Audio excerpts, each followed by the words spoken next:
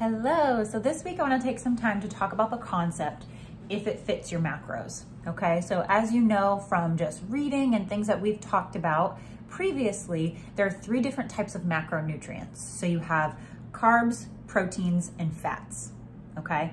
And what I like to do with my clients is give them a certain number that they're targeting to hit every week or every day, okay?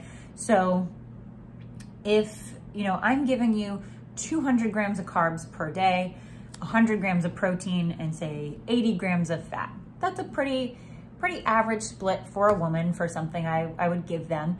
I tend to speak in terms of macros. I don't really speak in terms of calories. That's actually like doing math in my head, and it makes me like kind of confused. So I always speak in terms of macros and in terms of grams, okay? So you'll hear me do that a lot, because to me, if we've got a balanced diet in terms of our macronutrients, the rest tends to fall into place, right? We tend to see really good workout recovery. We tend to sleep better. We tend to have better energy throughout our day, right? We're not relying on caffeine.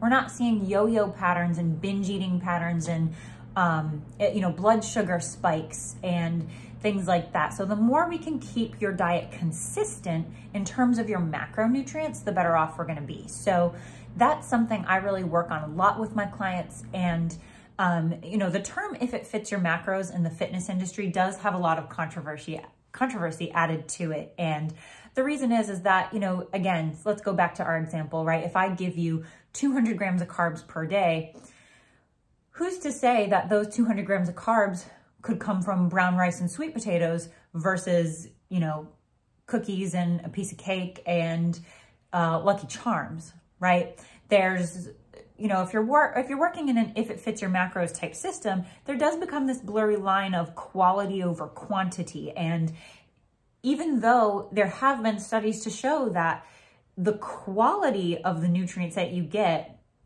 doesn't really seem to affect your weight loss, right? They actually did a study on the Twinkie diet, where this guy, he ate nothing but Twinkies for, however many days. I don't really remember the details of the study, but he ate nothing but Twinkies for a certain number of days, and he actually lost weight.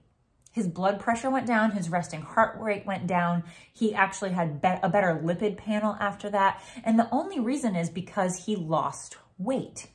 And how did he do that eating just Twinkies? Well, he created a caloric deficit, right? Even though he was eating just Twinkies and he didn't necessarily have the healthiest, most balanced diet ever, but what he did do was he created a deficit. So he was eating maybe, say, a more balanced diet than just Twinkies, but he was eating a balanced diet at, and again, I don't speak in calories, but say that balanced diet was 2,500 calories a day, and then that Twinkie diet was 1,800 calories a day. Even though it was filled with crap, it was still a deficit, and he still lost weight, okay? So now, am I a big proponent of getting all of your nutrients, everything in your body from a Twinkie or something even that remotely resembles a Twinkie? No. I definitely think you need to have balance in your diet in terms of having the right nutrients that are going to help you recover, help you keep you sustained longer, right? We do need to be focusing on the quality of your foods as well. But within the if it fits your macros system, that does help clients kind of put into perspective, okay, if I have 200 grams of carbs per day, it's like money. I have $200, where do I want to spend it? Well, I need to spend some of it on my rent. I need to spend some of it on my food. I need to put a little bit of it into savings, but I could probably afford to buy a pair of shoes, right? So macros are kind of the same way, dealing with grams of carbs, all right? If you've got 200 grams a day, are you going to want to spend a little bit of those carbs on things like oatmeal? Probably. Or a sweet potato, or, some kind of healthy carb. Probably a wise decision. I would say yes. But do you also have some wiggle room to enjoy a glass of wine at the end of the day? Definitely. With 200 grams of carbs, you've got a lot of wiggle room, right? So implementing this system is not a free-for-all. If it fits your macros is not a free-for-all. It doesn't mean, oh, I get 200 grams of carbs, I can do whatever, right? It means that we need to keep in mind the quality issue and the quality concerns while also learning that balance and maintaining the balance skills that we've learned over the past couple of weeks, okay? So if it fits your macros is what we're gonna be implementing here. Keep that in mind. And if you have any questions about that, feel free to shoot me a DM. Let me know. Thanks.